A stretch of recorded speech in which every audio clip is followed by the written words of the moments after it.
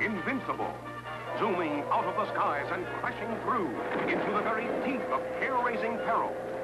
A towering hero booming with super action. Sworn enemy of all evils, smashing through. His only shield, his super body. Faster than a speeding bullet. More powerful than a speeding locomotive. Leaping buildings in a single bound. It's a bird, it's a plane, it's Superman.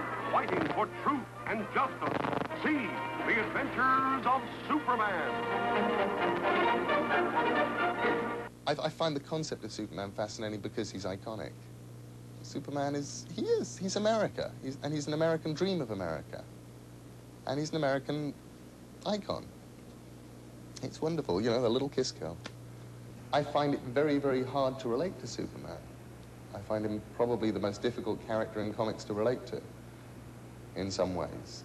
But he's great because he's a sun god, you know, and point to any of them, Apollo or Dionysus or those parts of the sun god myth that get incorporated into the Christ legends and so on and so forth. They're all there in Superman, whether intentionally or unintentionally. And that's something that I'm looking forward to playing up, is, hey, sun god comics. If Superman is a sun god, then he's as different from Batman as Dave from The Dark Knight. Superman steps out of a phone booth. Batman swoops out of a cave. Superman wears red, white, and blue. Batman wears your basic black. Superman is altruistic. Batman wants revenge. Yeah, that's true, Nancy. Dave McKean and Grant Morrison reworked the Batman mythos extensively for their 1989 story, Arkham Asylum. Dave, why did you change Batman's look and his outlook? I just don't believe in a man dressed up as a bat wandering around hitting people. I just don't, I mean, you know, call me old-fashioned, but I just don't believe in that. But there were some things about the character that I did think worked. The fact that he's this dark, blurring, bleak shadow wandering around, you know, you just catch glimpses of him and just flashes down an alleyway. That kind of works. And I like the idea of this image of a man-animal, because, I mean, there have been man-birds and man-cats and, you know, man-dogs throughout history, religious stories and fables and whatever. And this, just an image of a man-bat, you know, a mix between the two, is kind of interesting. The most recent treatments of Batman have been saying, what would it be like if a man actually wore a bat suit and ran about town beating people up? And Dave said, let's just do it as a symbolic thing rather than as a physical person in a suit. And how did that change the myth and the meaning? Well, just every single thing in the book takes on a symbolic value, and all the characters really mean something else. They can be seen as almost figures from tarot cards, for instance. We've got the tarot cards in the story. They can be seen as personifications of psychological concepts. They can be seen as elements in a recipe for cheesecake, if you want. But, you know, basically everything means something else. So we were able to use these characters in a lot of different ways. Thanks, guys. The comic book superheroes share the same powers as the ancient gods, flying, fire from their fingers, battling the forces of evil. But the American superheroes don't always translate across cultures. I guess that's why the British comic creators feel compelled to mess with their motivations and imagery. But are there myths that work for all cultures and all countries? While I've got the UK line open, let's wire into horror writer extraordinaire, Clive Barker. Well, he can't keep stealing the signal.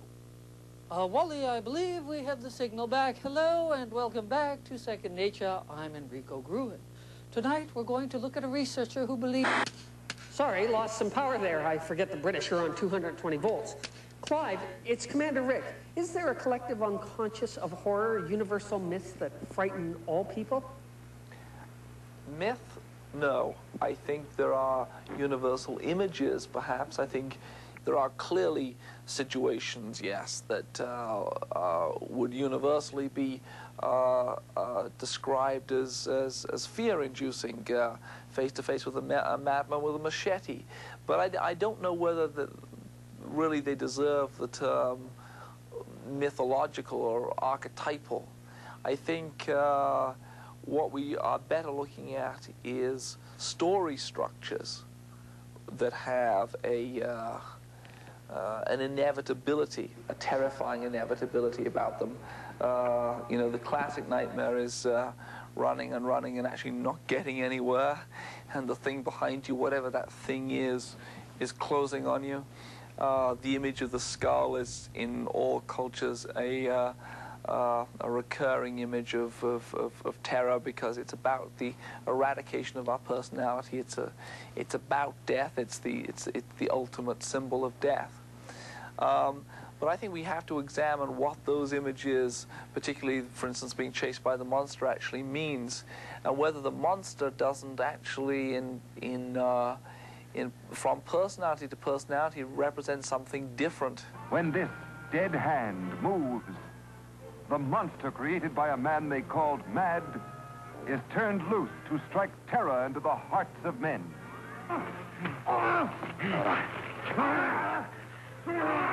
To shock women into uncontrolled hysteria. Elizabeth! This is the story you've heard about, talked about. The spine-tingling, blood-chilling story that stuns your emotions. Frankenstein. The Frankenstein monster has mythical resonance. In fact, do you know the full title of the novel? No? How about you, Nancy? Yep, right. Prometheus stole the power of fire from heaven, and as a punishment, he was nailed to a mountain where an eagle tore out his liver every day, and it grew back every night. Prometheus inspired Mary Shelley, and her story Frankenstein has continued to fire imaginations for 150 years. Why? Who knows? Yeah, true. Bob Hadji's an expert on horror. Bob, it's the commander. Why are so many people drawn to the image of Dr. Frankenstein's monster? People find that very appealing. Kids, apparently, at least just responding to the image in the old film, the Karloff monster, they respond very strongly to the helplessness and the clumsiness of the creature. Yeah, but then what makes the big guy so universally terrifying? It's an artificial creation, and it comes out of a time when people, Europeans specifically, because it does apply specifically to them, were very fascinated with the idea of artificial creations. The Frankenstein monster was created by the same generation who created clockwork waxworks that moved. Freud talks about this a little in The Uncanny, about the power of the doll, both to fascinate and to disturb, because these creatures are created by humans but not born, and they